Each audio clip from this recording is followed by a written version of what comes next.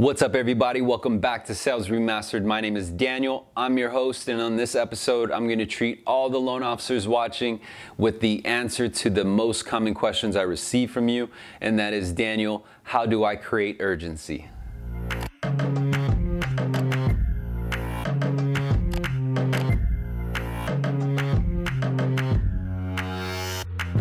So, being a loan officer is a challenge because you rely a lot on your borrowers to do certain things, whether it's go pay for an appraisal, whether it's go dig up their tax returns, go get that pay stub, call their HR department to rush that VOE. There's a lot of things that we rely on that prospect to do for us.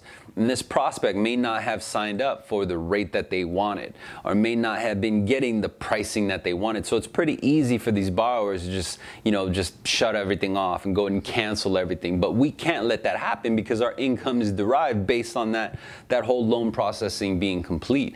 And so I'm going to share some insight with you that's really going to be able to influence your prospect to act with more urgency. And this is going to be very helpful. I think that the urgency really needs to be set up at the time of your pitch, so at your sales presentation. But here's the problem, is that most pitching and most sales presentations happens at the very beginning of the sales call, like way before the 1003 is even given. And so I got a video for you. I'll leave a link before this or below this video. It's going to say 1003 Remastered and how to properly extract the most information out of that first initial 1003 conversation, how to do it correctly, and break past the objections that you get at the very beginning of that call. So be sure you check that out. The sense of urgency really needs to be implemented at the time of pitching. And so I'm going to give you an example how most pitches go. Most pitches go like this. So this is going to be a common pitch.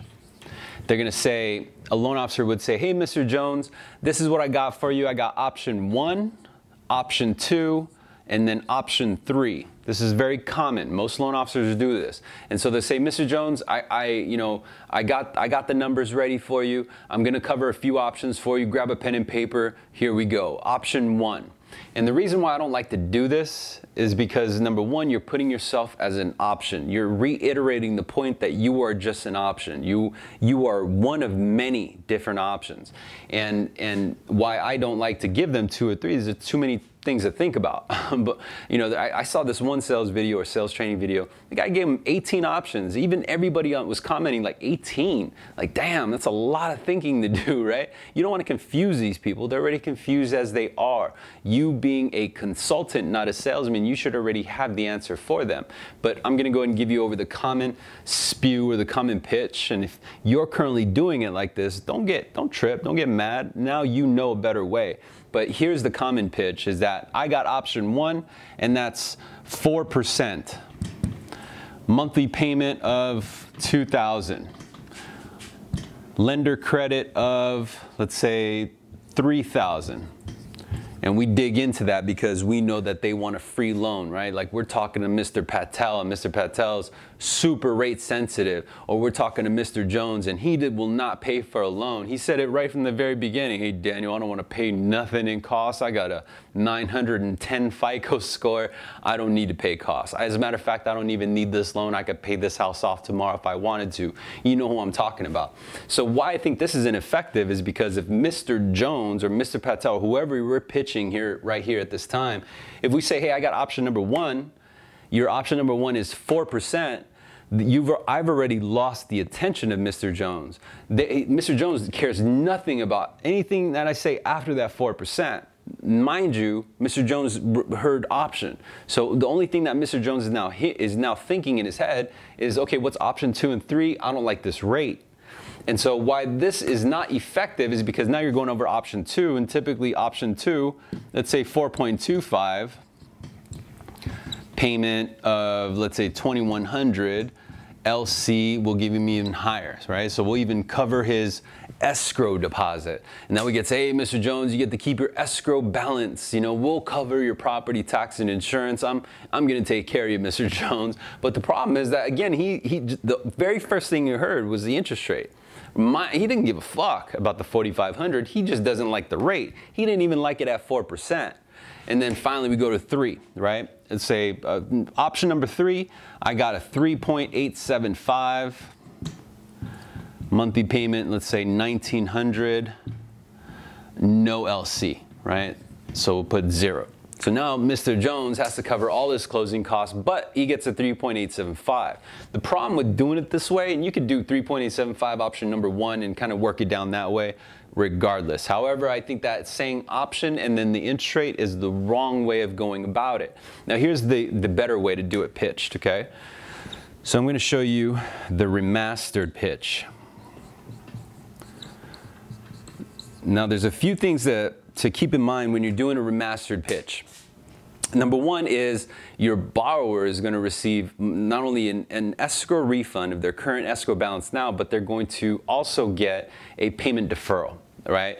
And so, you know, I want to give you an example. I had a borrower who I did a refinance for. It was just a rate and term refinance, no cash to them, but I knew that through my escrow balance and through my payment deferral, I was going to leave that borrower with about $6,000 available cash flow. Just the way it worked out, you know, had a pretty big escrow balance inside their bank account. And most prospects, they don't know about that. Most borrowers, they don't understand, or at least they forget that they get an escrow balance refund, and then they'll also skip a payment.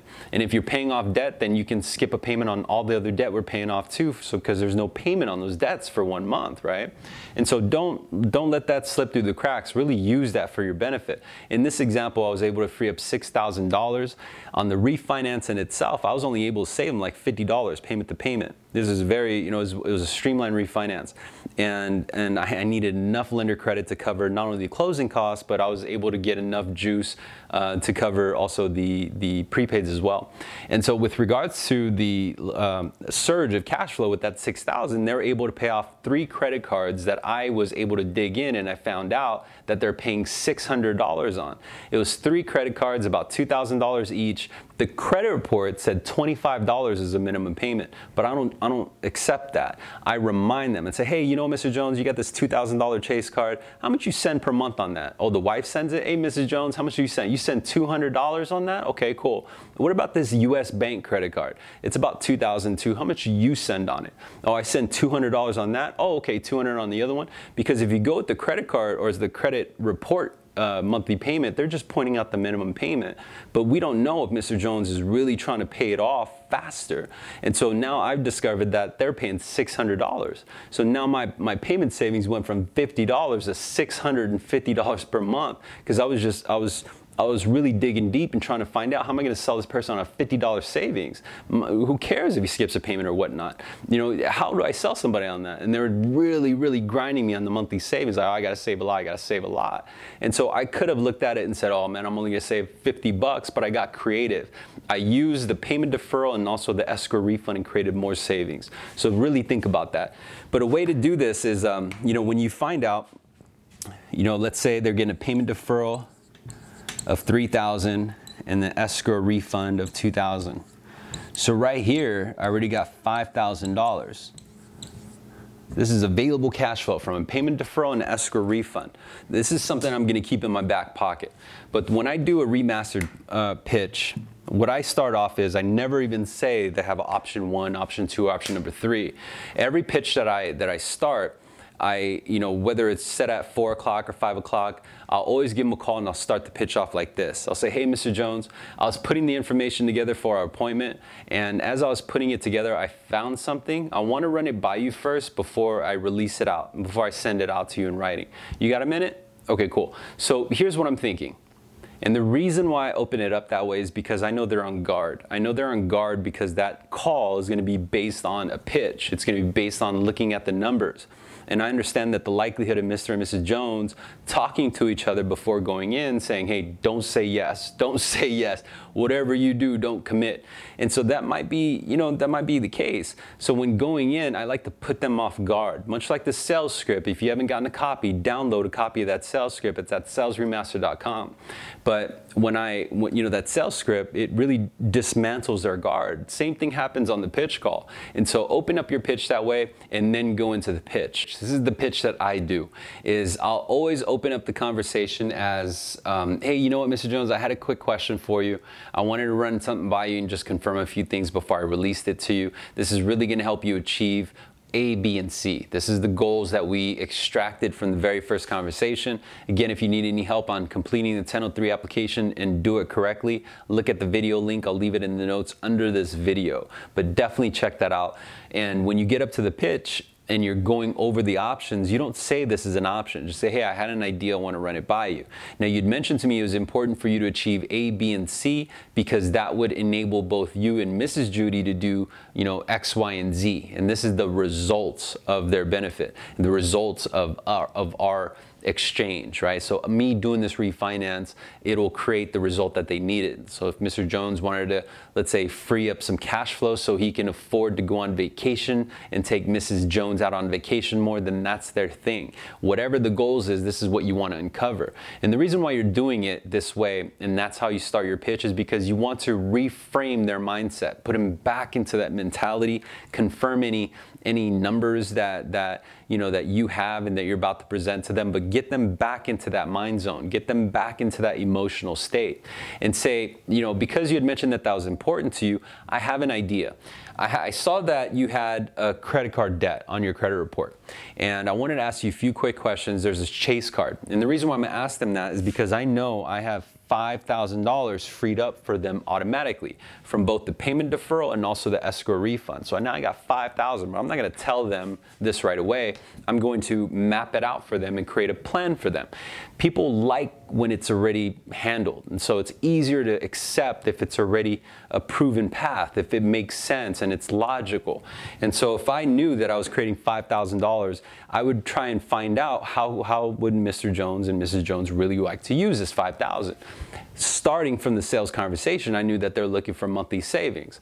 And so on the credit report, I saw, let's say, 2 credit card debts, and each one's about $2,000, and say, I got this Chase card, Mr. Jones, how much are you sending per month on that? And let's say they send $200 on a $2,000 credit card. Then I'll make mental note of that.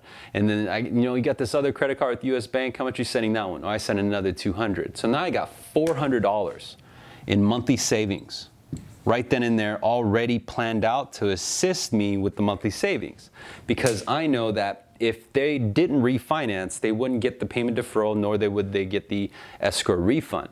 But since they are, this is just another bonus. And this is never being used on sales pitches, at least from what I hear, or at least just to mount up the pitch. And what you're doing is you're building the anticipation, you're building the excitement, and things are now starting to make sense. And say, well, Mr. Jones, the reason why I'm asking is because you have $2,000 in your escrow balance. When we pay off your loan, that actually gets refunded to you. It gets refunded to you in about 30 to 45 days. Plus, you're also going to skip a payment. And so if I knew that their mortgage payment was $3,000, and I know they pay $400, technically that's $5,400 in total monthly expenditures that is being deferred plus the escrow refund, right? And I know that those 2 credit cards that they sent $400 on, total balance is only $4,000. So now I'm leaving them with a little bit of cushion so they can put it in the bank, in which they don't really have too much in the bank. He mentioned that because I asked the right questions in the beginning of the conversation. And so I'll say, Mr. Jones, I know you had mentioned that was important, so I thought about this and I want to run it by you. With the payment deferral and the escrow refund, I can actually remove that credit card debt, help you improve your FICO, and create $400 in monthly savings. Not only that, but keep about $1,500 left over so you can put in the bank. The best part about it is I'm able to take your total monthly payment. If I added the mortgage payment plus the credit card debts, you're at $3,400 right now. I'm going to be able to show you how to bring that down to $2,900. Mind you, I'm only saving them $100 on the mortgage payment. But now that I've added in these figures, the $400 credit card debt, now I'm creating $500 a monthly payment. Get it? So I'm able to save you $500 on monthly payment, and there's going to be no cost on this option.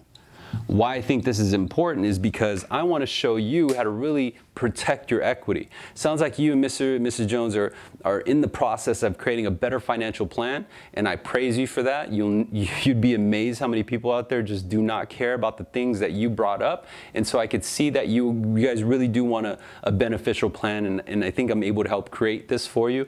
So if you look at the monthly payment and the monthly savings, this is a $500 payment difference, giving you $500 in extra cash flow per month that you could ultimately be putting towards your retirement, or you could be putting it towards your current monthly savings account.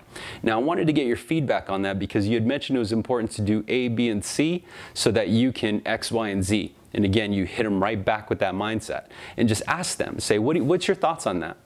And that's how you ask for the sale. If you've done it right, Mr. Jones is going to say, oh yeah, that sounds great. And then your response should be, you know what, I thought you'd say that. I'm going to go ahead and send this out to you in the mail. But before I can even begin an offer, I got to make sure that you're even approved to move forward. So there's going to be a few things that I need from you. I'm going to send you a quick email. It's going to have just a few items that I'm going to need back, and that's going to enable me to confirm that there's a bridge for you to cross. If I do confirm that you can cross, then we can start the process, and it'll be over in about 30 to 45 days. Throughout the process, though, I asked, please refrain from pulling your credit, refrain from applying for any loans, and ensure that anything that we ask upon you, please be prompt in making sure that you get that back in a timely manner, because we want to get it done in about 30 to 45 days. Once this loan funds, there will be no payment on this month. Your first payment is here, and this would be your total monthly payment. So I'm going to go ahead and send that email out to you and release it over in disclosures. And what time can I get those items tomorrow? Got it. Okay, cool. I'm going to go and set that up. You're going to hear from my loan assistant. She's going to give you a call just to follow up and make sure that we have everything buttoned up, that I can validate it by tomorrow before the market closes or before the market changes. And once I get that confirmation, I'll reach out to you to confirm that we can have an appraiser come out to your house. Okay, so now you understand why that creates somewhat a sense of urgency right from the very beginning, is because I never said that the loan was locked. I never said that they were approved. Where most locks kind of go south is because the prospect believes that they're locked. They haven't even given you any documents yet. You don't even truly know if they're approved to cross that bridge. But when you end the pitch in that manner, saying that, oh, in order for me to even to confirm that we can even proceed, I got to make sure that you're approved to cross. I got to make sure that you have a bridge across, or that you're approved to even move forward. So I'm going to send you out a list of documents. Once I confirm that you are able to move forward, I'll validate the approval and we'll start the process. So now they understand that there is items needed, and it's going to be based on their documents in order for me to validate their ability to proceed. Now here's the thing, is that when you get them emotionally attached to the savings, like I had mentioned to you on the board, and you give them a plan on what to do in order to improve their way of living, current budget, and you create these positive impacts, the truth is that the prospects have already spent it up. They say, okay, well, I get $500, this will let me do A, B, and C. So it's this instinct reaction that they have that creates that emotional bond to your product or your service.